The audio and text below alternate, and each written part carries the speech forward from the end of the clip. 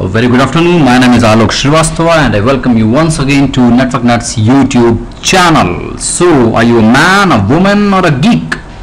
So, I hope you like the wallpaper. How you find it?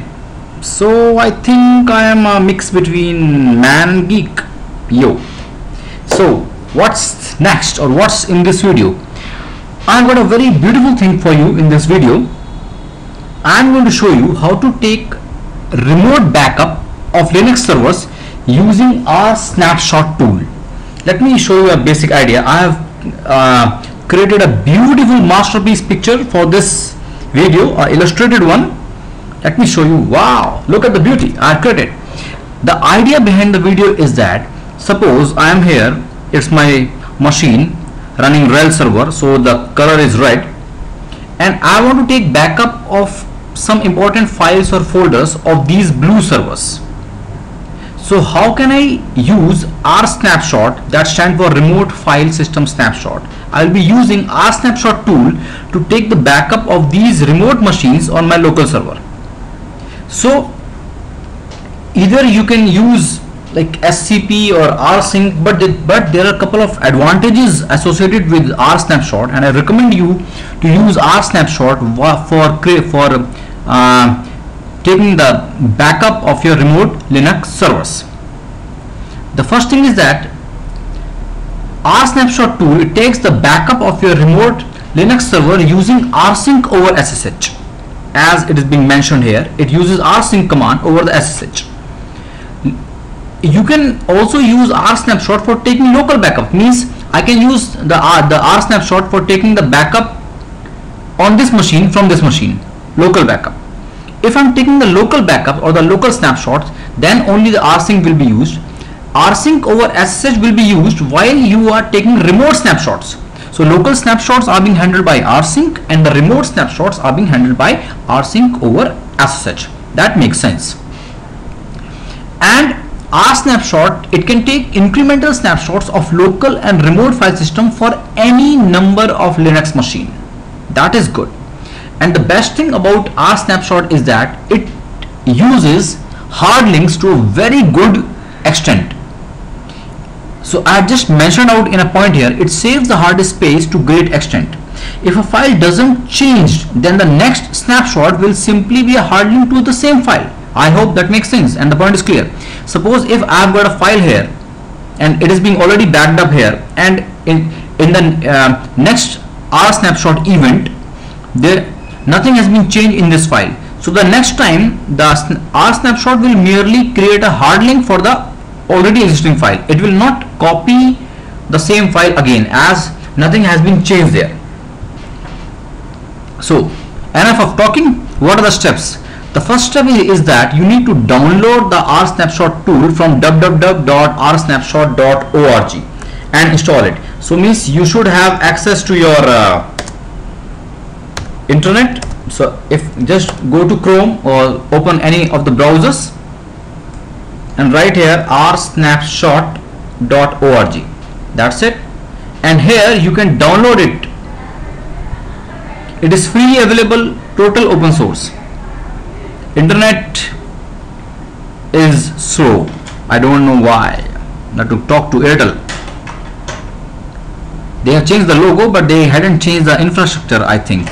Okay, you can just easily go to downloads and download your Rsnapshot tool. Oh, here it comes. So you can download it for Debian, SUSE, Ubuntu, Mandriva, and there are all the things. So I have just downloaded this RPM package for this particular video. So after downloading the package, I'll show you. So I just completed the first step and you need to install it. So what, again, I've got my trusted virtual machine here for you. So here I logged in. I had downloaded the video here. Oh, sorry, the Rsnapshot tool, and I had already installed it using the rpm-ivh command. That I had already done. So I'm not going to execute the command again, but you need to do this. Second step is that you should prepare your server for passwordless authentication using SSH on remote server. So it means if I am going to use Rsnapshot from this machine to take the backup of this machine. So you should first generate your SSH keys on this server using your SSH-t DSA command, and then send your keys to the remote server and using the SSH-copy ID command. So it means on my machine I should be giving SSH-keygen. Oh, I forgot the command. Sorry. SSH-keygen -t DSA or RSA, whatever. First you create your keys. After you create the keys, then go to .ssh folder and give SSH-copy ID -d ID underscore DSA.pub root add. In my example, I'm using the IP address 192.168.0.254. Just I'll make it much better just to decrease the size of the font. That's it. So I can, after creating the keys, using SSH-keygen -t DSA command, you should be copying your key SSH-copy ID -i ID underscore DSA.pub to root add or whatever remote server you are heading to, 192.168.0.254. In my case, I'll be giving this particular command.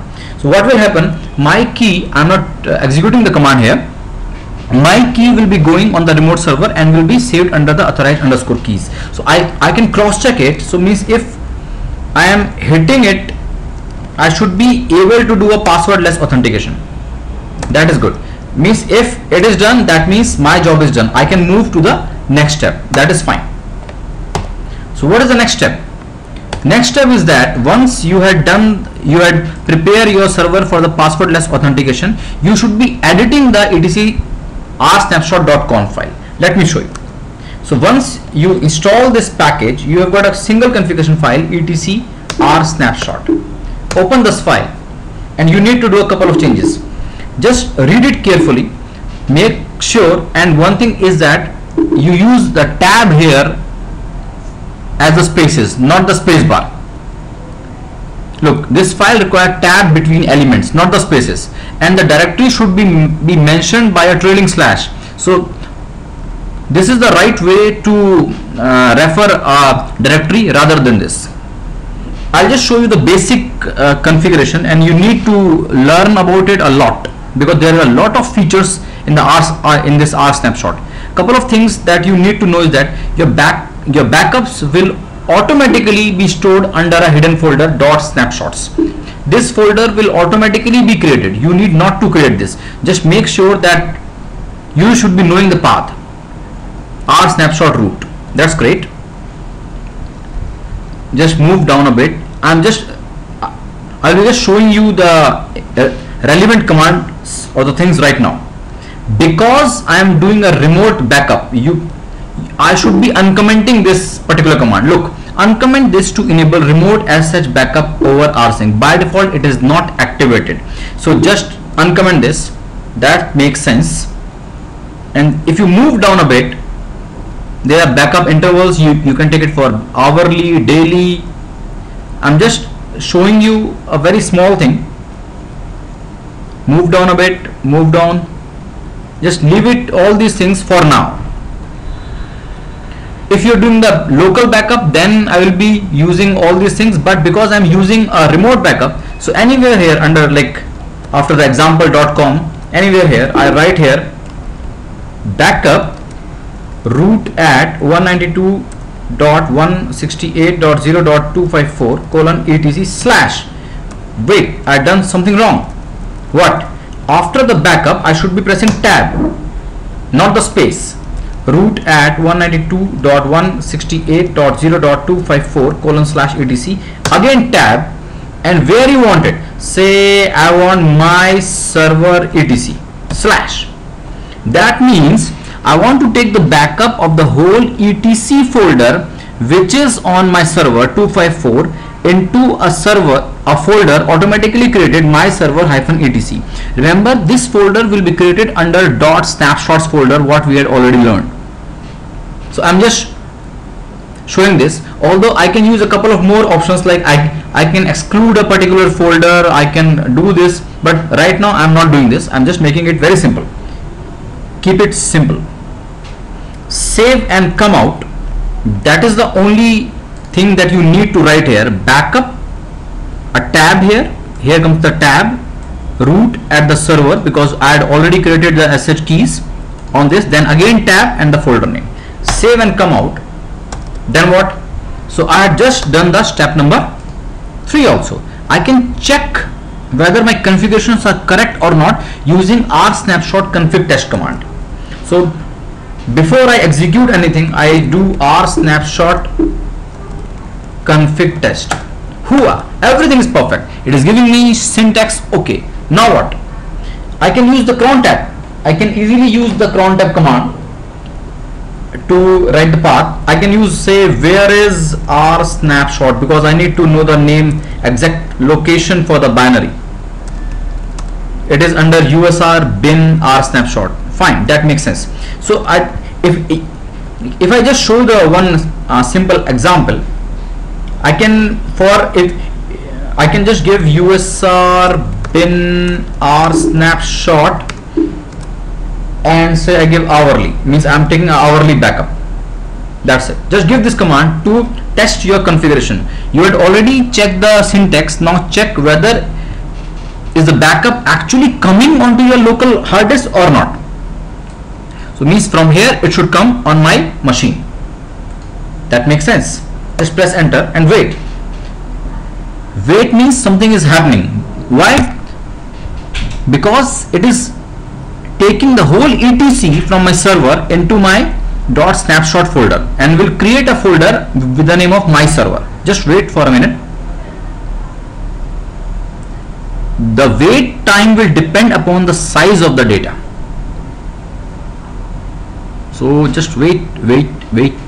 Keep on waiting. Keep on waiting. Keep on waiting. Keep on waiting. It should be done by now. Come on. Hoo-ha. Keep on saying hoo-ha. It makes your communication faster. No, I'm not serious. Ha ha ha. Just wait.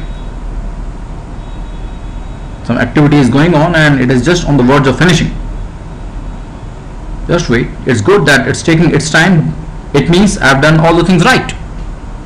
Sometimes waiting is good, but the partner should be good in case you're waiting somewhere.